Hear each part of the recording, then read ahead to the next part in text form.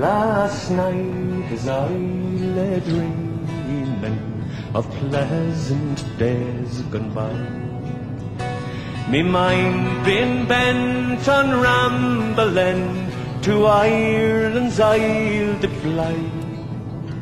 I stepped on board a vision and I followed with a will, and I shortly came to anchor at the cross of Spancil Hill. I'd been on the 23rd of June, the day before the flare, when Ireland's sons and daughters were all assembled there. The young, the old, the brave, the bold, their duty to fulfill at the little church in Clooney, a mile from Spancil Hill. I went to see my neighbours, see what they would say. The old ones, they were dead and gone, the young ones turning grey.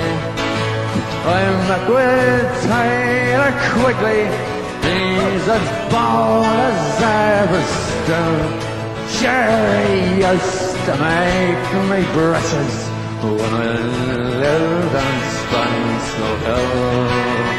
I paid a flying visit to me first and only love. She is fair as any lily and gentle as a dove. She threw her arms all round me, said, Johnny, I love you still. Oh, she's not the ranger's daughter and the pride of Spancil Hill. I dreamt I hug and kiss her as in the days of yore. She said, Johnny, you're only joking, as many's the time before. At the cock grew in the morning, he crew both loud and shrill, and I awoke in California, many miles from Spancil Hill. Couldn't be sure what's around the next bend, it's so narrow and tight.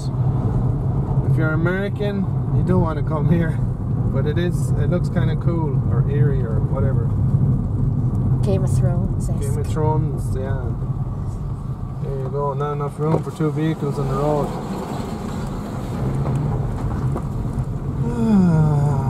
Fun and games, heading to Spancil Hill Fair, where all ponies and horses are. It's a tradition, people come from north, south, east and west to this place. We're coming from the west. There's all the boxes up there now, you can see them ahead. Was that it? It's part of it. So here they are, in the fields on the right here, all parked up.